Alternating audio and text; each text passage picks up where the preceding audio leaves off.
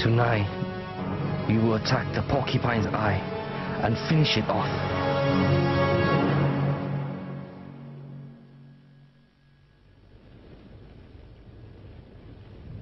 Late in the afternoon, Giap hears the fateful news from his 312th Division.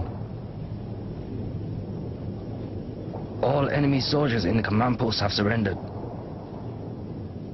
We have arrested the Castries. Suddenly, everyone in the headquarters shouted, clapped their hands and hugged one another. They jumped for joy like children.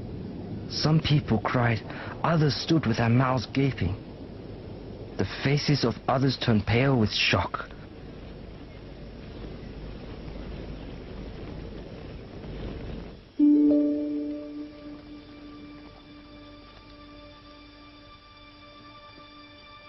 French commander de Castries, who has been promoted to Brigadier General during the battle, becomes a prisoner of war. He will be released after 4 months. One of the lucky ones. 1,500 men under his command are dead. Several thousand more are wounded.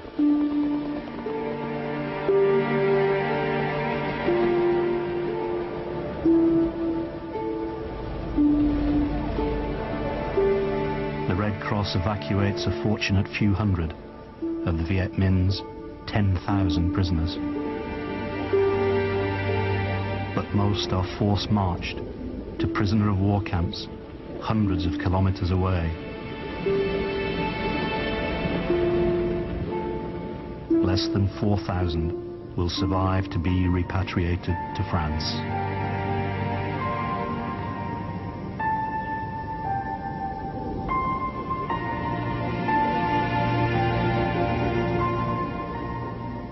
Viet Minh casualties are 15,000 wounded and 8,000 dead.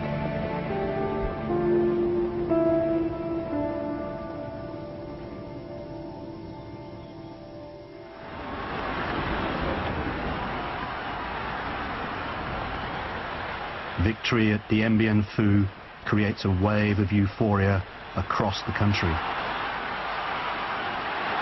Nhóc Anh Vu, a civil servant in the French administration. At first, we couldn't believe it.